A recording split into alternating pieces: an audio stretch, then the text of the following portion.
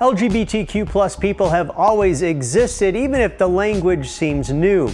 Conversations around sexual orientation and gender are nuanced, and the alphabet, if you will, is expanding. The L stands for lesbian, a woman emotionally, romantically, or sexually attracted to other women. G stands for gay, used to describe men attracted to the same sex or anyone attracted to the same or similar genders. B, bisexual, people attracted to more than one gender.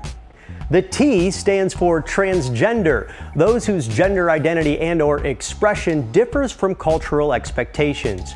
Being transgender does not imply any specific sexual orientation.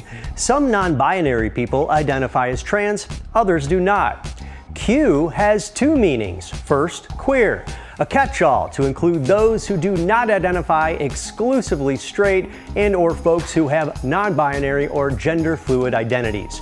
Queer was once used as a slur, but has been reclaimed by some in the community. Q can also stand for those questioning their identity.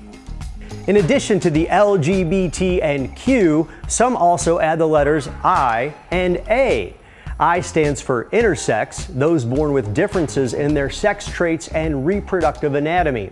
A, or asexual, are people who lack a sexual attraction or sexual interest in others. And then there's the plus. That leaves room for the other sexual identities and orientations not covered in the acronym. So there you have it, LGBTQIA+. Hope you enjoyed this alphabet lesson. I'm Jason Knowles, and happy Pride.